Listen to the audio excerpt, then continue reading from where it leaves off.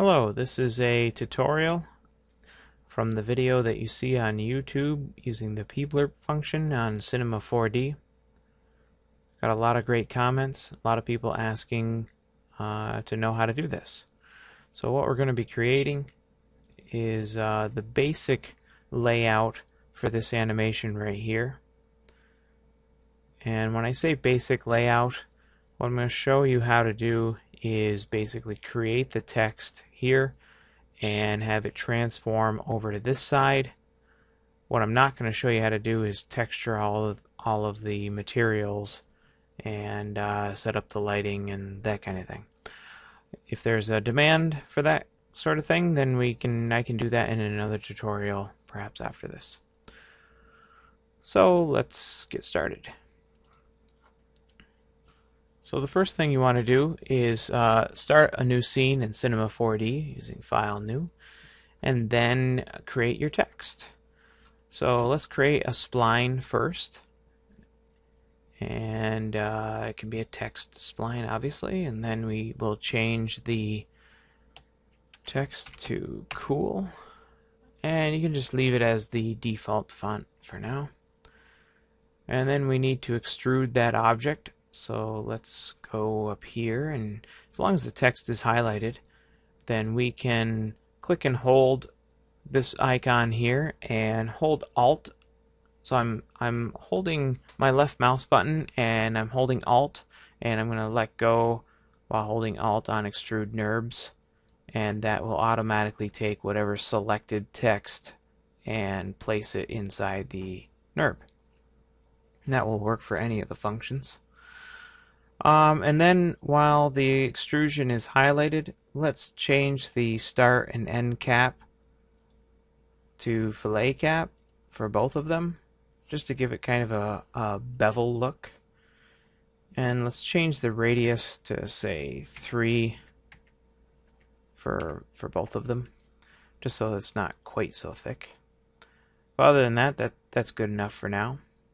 Now let's duplicate that text. Let's just highlight it, press Ctrl C, and paste it with Ctrl V, and then we can label these if we'd like, but we're going to end up having to combine them into a object, so we don't need to do any labeling right yet. But on this, obviously we got to change the text for this, and we'll call it text. You can just, if I went too fast there, all I did is highlight the text spline and then change that to text. And then let's drag text out away from it, and we'll take cool and we'll move it over here, and all I'm doing here is pushing the x-axis for both of these objects. Kind of get them away from each other a little bit here. Move the camera around, we can always animate the camera later. Okay. Now we need to combine these, because this effect, as far as I know, and by no means am I an expert on this, as far as I know, has to be with combined objects. It can't be, everything has to be, made editable. So what we're going to do is we're going to take the first one and highlight both items, and then you can press C on your keyboard and do the same thing with the second one.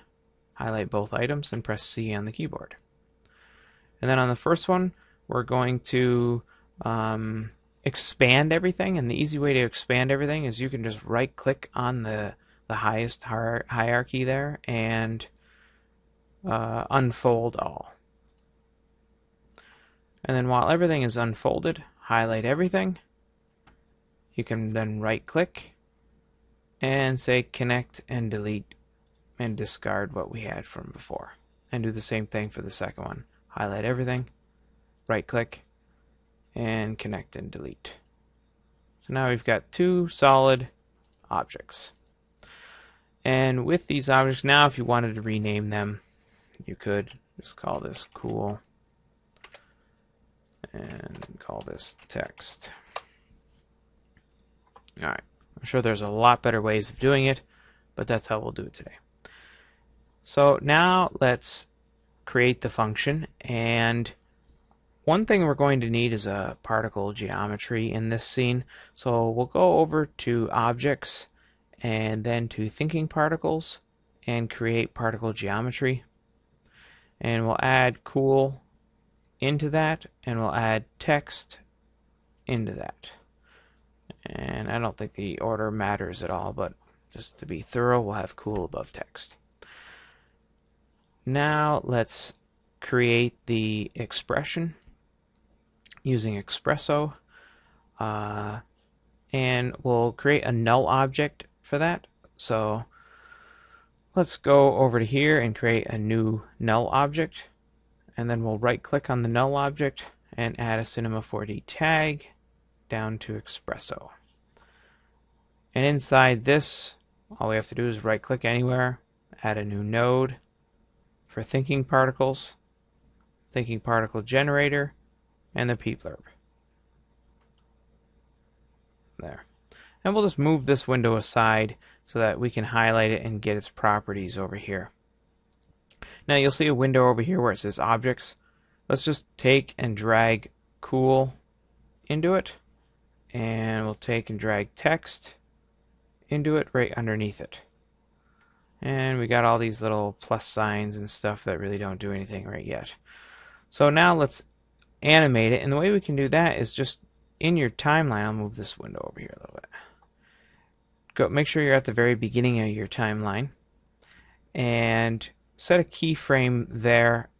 Now you can use the keyframe button. Sometimes what I like to do is hold Control and then click the little circle next to animation phase, and it should turn red. And then go to the end of your animation, and we'll set this animation phase to 100. And when you click off it, this little circle should turn yellow, and indicating that a property has changed since the last keyframe. And then hold Control and click it, and it should turn red. Now if we were to rewind and play this, it starts to animate our text around, but it doesn't really look all that good, and we got all these little plus signs all over the place. Plus the word text was already there, the word cool was already there, and it just doesn't look right. So if we rewind that again, what we can do to fix that is, first thing, let's shut the existing text off. Let's go to cool up here and just make these red. Just click them twice basically. And what that does is it gets rid of the viewport, and it will get rid of it upon rendering. And the reason we're getting rid of those is because we no longer need them. The particle geometry is now going to be forming the word cool, and it will also form the word text. So we don't need to see those anymore. Okay, so now if we were to play that, at least we don't see them, but it's still just this wireframe type thing. Nothing really has a lot of dimension or weight to it at all. So we can go in the Pblurp function here and click cool, and then let's change the count to 150, and we'll change the thickness to say 5%. This will just create a lot more particles, and they're all going to have, you know, some chunkiness to them. Okay, so then over here in Objects, do the exact same thing for text. Change this to 150 and change the thickness to 5%. Obviously toy around with those to get the perfect setting. And that's actually just about it. If you now click off the null object here and just hit play, everything should go into place. And this animation is considerably faster than the animation that you saw in the video, but you can adjust the timeline on yours to be anything you'd like. You know, I think I had mine even at 5 or 10 seconds, I don't know. But that'll slow it down, you get a lot better. And then you can also, I'll just close this window here, you know, zoom in a little bit here and kind of get down here a little bit, and you'll see stuff falling into place. Then you animate the camera around to start on cool and end on text. throw some motion blur onto it. And that's the basic concept.